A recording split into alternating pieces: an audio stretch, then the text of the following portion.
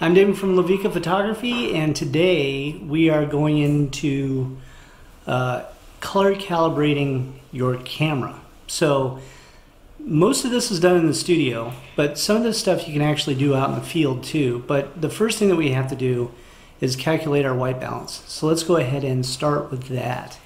And as I build up to this, you'll see what I'm doing here. Now here in the studio at Method Art, if you see behind me, I've got these like LED wand lights and black walls of foam core up. Here at Method Art, typically I shoot paintings. So everything needs to be like super color accurate to shoot artwork. So that's my goal today, is to calibrate the system to do that. But realistically, you can use this to pretty much do anything. And I do a couple of different setups. It just depends on which lights I'm using. But like I said, today I'm using these wand lights, and these are special lights because they have a polarized linear polarization film over it, so I can knock out the glare. But that's a whole nother video in its own, and we'll get into that later on.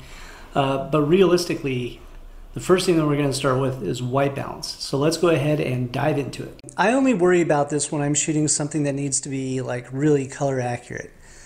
So if I'm out adventuring, shooting landscapes or doing street photography or anything like that, I don't worry about this. It's not that big of a deal.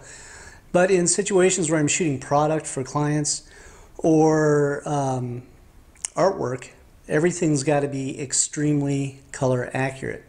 So today I'm going to show you how I set up for artwork in my studio, because this is a very controlled environment.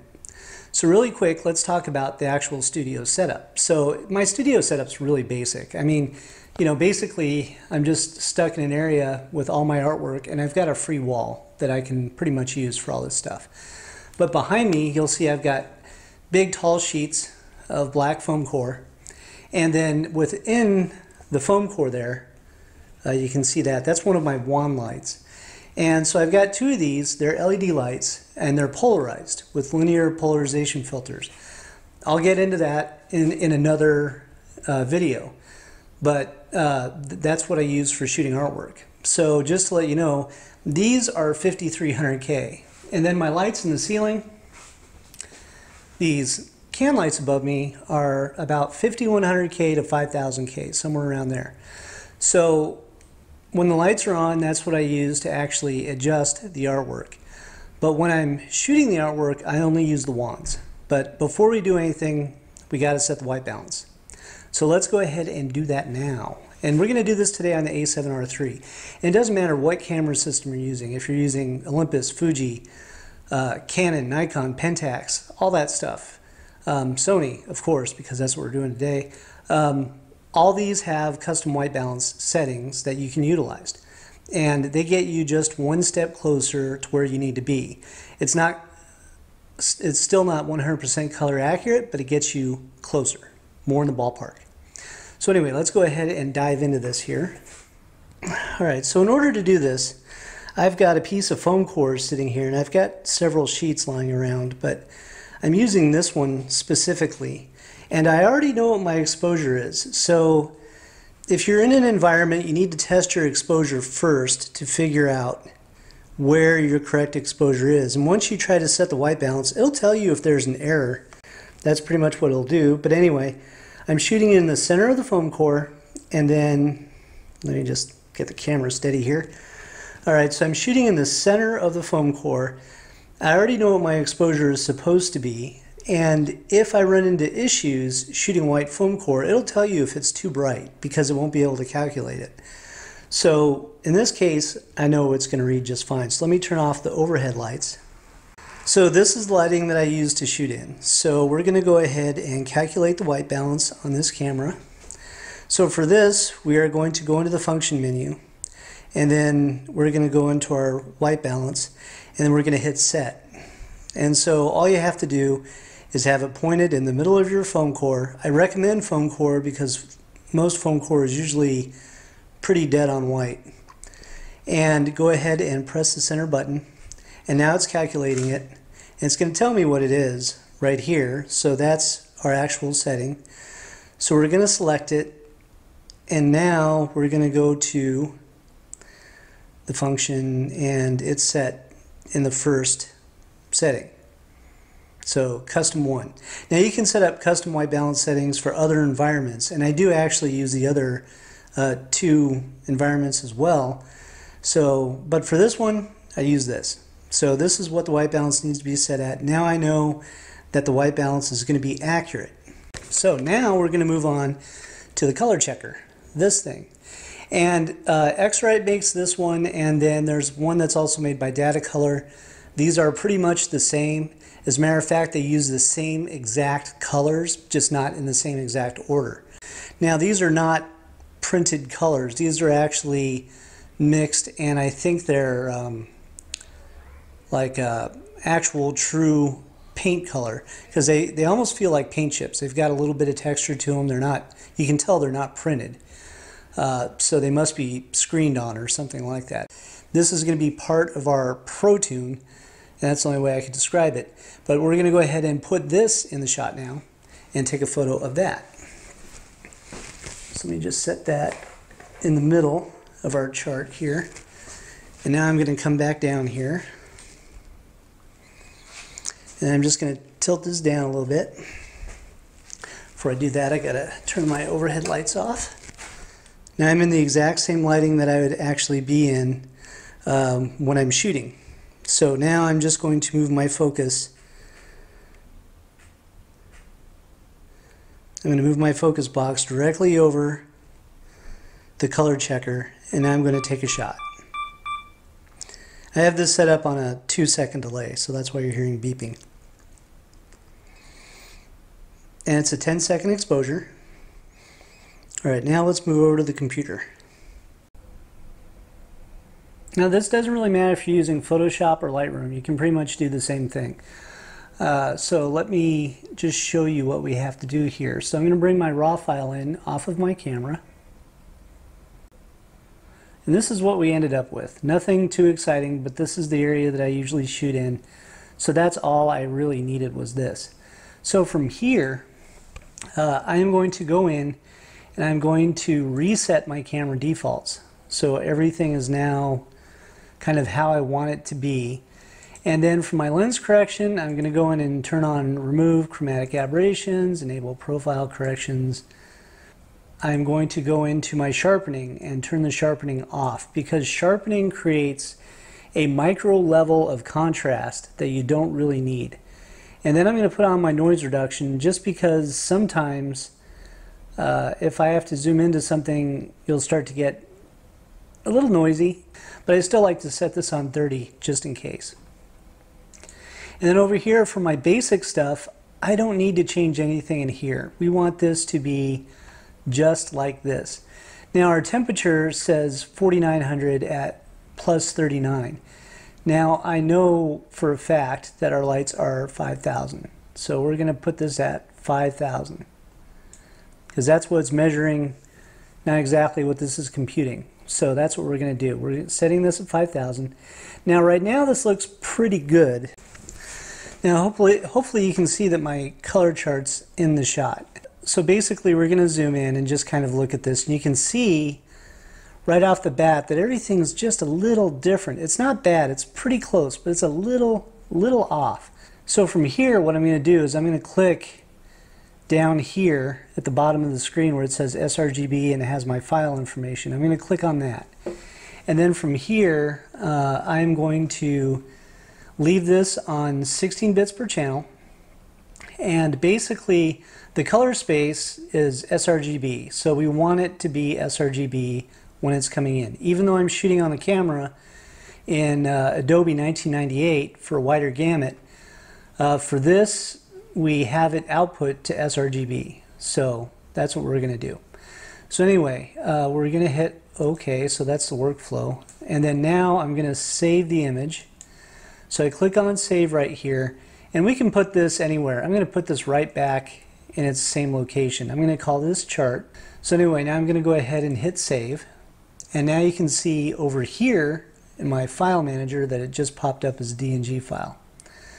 So from here I'm going to hit cancel, because all we needed to do was create a DNG file.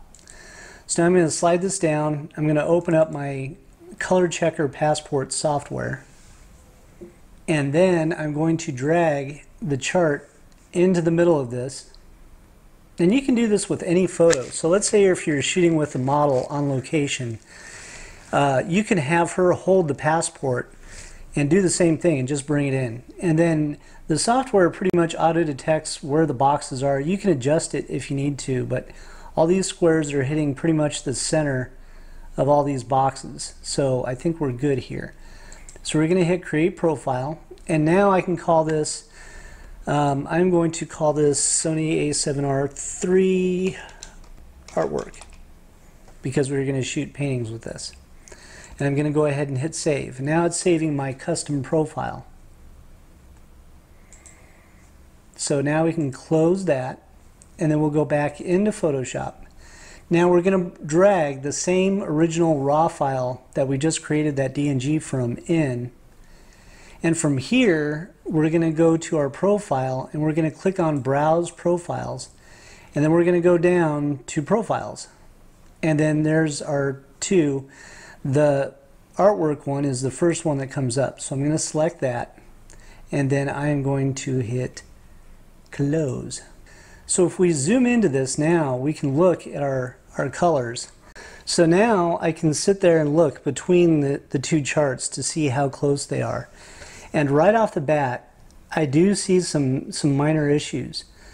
So I noticed that my red is not bright enough, my yellows are not bright enough, everything's just a smidge off. It looks good, but it's not 100% accurate. So in order to correct this, I need to adjust all my stuff over here. So my temperature right here we know is supposed to be 5,000, but it changed it to 5150. I have no idea why, but it did. So that needs to be 5,000, and our tint needs to be 39, because this is actually what it registers at. So the color profiling software is not exactly what I would call like perfect. Okay, so now that's at 39. Again, that looks a little bit better, but our whites are still, let me turn on my peaking thing just to see where our whites are at. So we want to pull our whites up. Now, I would have to bring that up 68% to bring that up to pure white. I know that's not what I need to do. Just from experience, I can tell you that I need to pull my whites up to about 20 to get this more accurate. With this setup, I know that we're going to be just a hair underexposed. So I already know that my whites need to be 20 and my exposure needs to be plus 10. That's just what this needs to be. And then my highlights, I'm going to go ahead and pull those up 10. Just because for some reason Sony it tries to control the whites and not let them blow out. So for some reason it always seems to be knocking my whites down, and that's really not what I want to do. But anyway, looking back at the color checker, reviewing my colors, my blue's a little off, and my red is a little off. My yellow looks good. The orange up here looks good. This is a little off. So from here we'll go into our HSL adjustments. And this brings up the saturation and luminance and hue of each color. So the first thing I'm going to start with is the hue. And so my blues need to be a little bit more purpley, and probably right about there. So plus 15 on my blues. And that feels about right. My aquas are actually a little undone, this one up here. So I'm going to go minus like 5, 6 on my aquas. And that feels more accurate here. Our reds are still just a hair off. So our reds need to be redder. So I'm going to adjust this plus 10. And our oranges. How do our oranges feel? Oranges feel pretty good. So let me slide over to the other bar over here and see how everything looks there. Everything looks good there, so I'm going to stick with this. Our yellows just need to be slightly to the orange side. And then luminance. So our yellows need to be brighter. And then our purples and blues all seem to look pretty good. Our purple area, this cube over here, this one, and on here, that one needs to be brought up just a little bit. So we don't want to over adjust, but we want to bring it up just a little bit. 5-ish. Yeah, that looks good. Our reds need to be a little brighter, so +5 on the reds. So looking through these colors here, as I'm going through here and I'm looking down here, these all seem to be pretty good now. I am pretty much there. My magenta over here is still a little off. So we're going to go ahead and brighten that one. We're going to bring that up to about 5, and then we're going to go over to the hue of the magenta. I'm going to push that a little bit more towards the reds. It's probably about 5. That looks pretty good. So I'm going to say more on the saturation of the yellows, more on the saturation of the oranges, and more on the saturation of the reds. The reds, I noticed, for some reason, I always have to bring up like at least 20%. Now, if you look between these two, these are looking really, really close now. All right, so there we go. That's pretty much adjusted. From here, this is where it gets really easy. So I just go in. All you have to do is save as new camera raw defaults. And the interesting thing about this is if you bring this into Photoshop, you can bring in a different raw profile for each camera. So every time I bring in a photo taken with the A7R3, these settings will automatically come up automatically. Everything will already be here. And then if I bring something in from my OMD EM1 Mark II, I can create a different profile for that. And when I bring them in, they will all be here. So now it doesn't matter what I bring in, I can just pull in a raw file. And this one already has my settings already tweaked in there. And this is the photo that I'm actually getting. So yeah, I think this is pretty much dead on. All my settings are already applied to it. So now all I have to do is just some minor cropping. That's it. So now we're going to shoot a test chart to make sure that everything is where it needs to be. So let's do that. All right, so here's our test chart, and this is actual acrylic and oil paint. And we've got another little blob down there.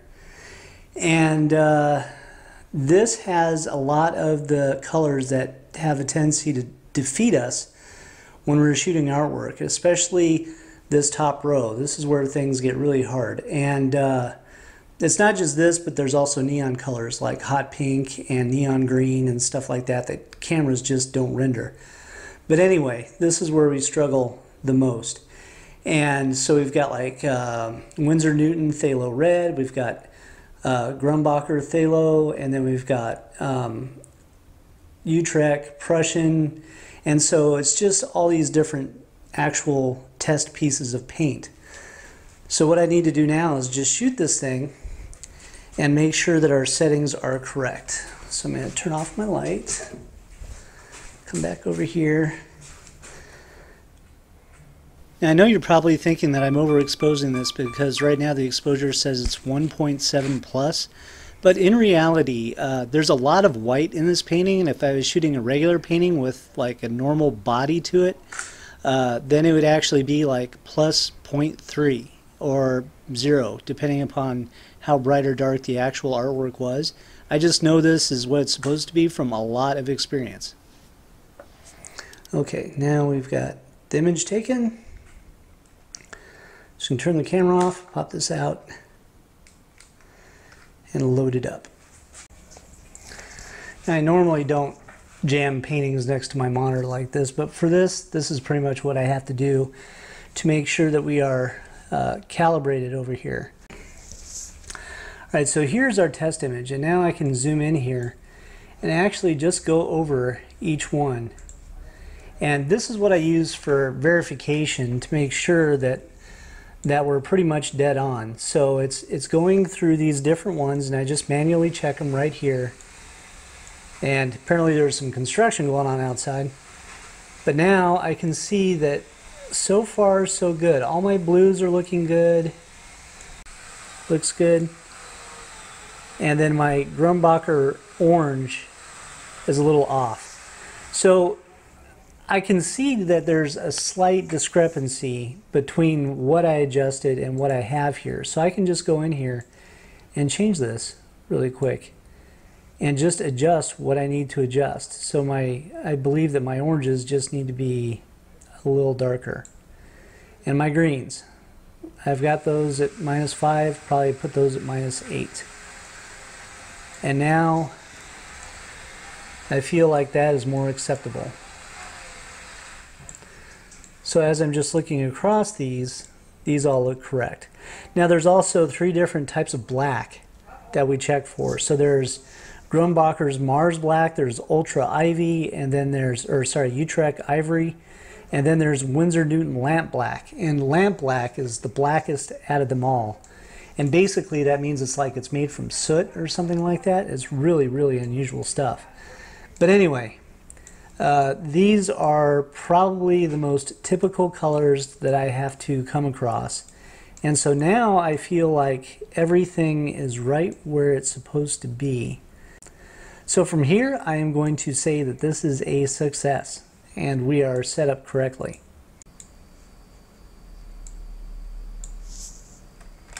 Now you can see my lighting is pretty much even all the way across it. Apparently there's some dust on the lens. So I have this dust mark here that needs to be cleaned up, but now I can open it up.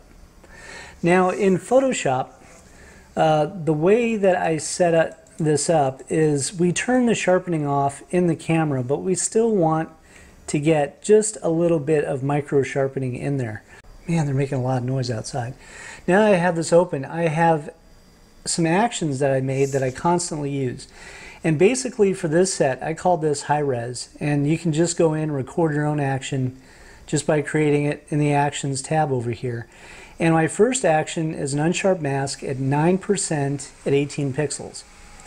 And then my next action is going to be an unsharp mask at 60% at 0.6 pixels. So what this does is it just tightens up the little areas in between stuff. And then I've got a convert action because I'm at 16-bit and I want to convert this to 8-bit and save it for the client as a TIFF. So I'm just going to go ahead and hit play. And there we go. So now we've got it. So now the ultimate thing to do next is to print this. Scale to fit media. So I'm going to do Photoshop Manages Colors from here. And then I already know that I've got the Paper Pro Platinum. That's what it's showing me right here. And let me see here. For my print settings, I'm going to go in here, choose photo printing, Photo Pro Platinum paper, and it's 8.5 by 11, portrait, high quality. All this is good, yada, yada, yada. So now from here, I'm going to go ahead and print. All right, after making a minor adjustment, I'm pretty happy with the results. So this is the actual color picker here. And then this is my reprint with all my final adjustments in it right here. This is the original. So this is the color picker with just its profile added, no further adjustments. And you can see that not only is it a lot darker, but the colors are just off a little bit. I can even tell that in the back of the camera, but when you compare this one to this one, everything just looks a lot better, like definitely closer to a match. The actual hue and saturation and everything looks good. So if I match like those up right there, you can see that's pretty darn close. And if I match those up there versus what the original one was. So you can see it's just a big difference of night and day. So that's the kind of color calibration that you have to get to. Now here's the test print using this profile on here to get to this. And overall, really, really pretty good. All right, so I'm like 98% there, but I'll never be 100% perfect because there just isn't a camera on the market that can do it. Now, the reason why is your eyes, they can see probably billions of colors. Because what happens is when you're seeing something through your eyes, you're seeing the micro contrast that you don't even realize is there. The little tiny bits of hue and saturation between colors that are so expansive that a digital camera can't really pick that up. There's a lot of colors that digital cameras can't see. Neon pink, neon green, neon yellow. All those just make it kind of flip out and do other things. Certain aquas, when they get to a certain point, cameras just don't do aqua very well. They don't do phthalo green, phthalo blue very well. You know, they just really struggle at that point. So those are the colors where you think you see the whole spectrum, but you really don't. And the problem is when you go from a digital camera, like let's say your human spectrum is like this. So your digital camera spectrum is like this. Then when you get it into the computer and after everything's adjusted and tweaked, it's a little bit more like this. Then you want to go to print. So the print's entire gamut is like that. So it gets narrower and narrower and narrower, and the only thing you can do is get it as close as you absolutely can, but it'll never be 100%. We're just going to have to settle for 97, 98. But anyway, I hope you guys like this video. Give me a thumbs up, leave me a comment, subscribe to my channel for more information like this, and we'll talk to you guys later. See ya.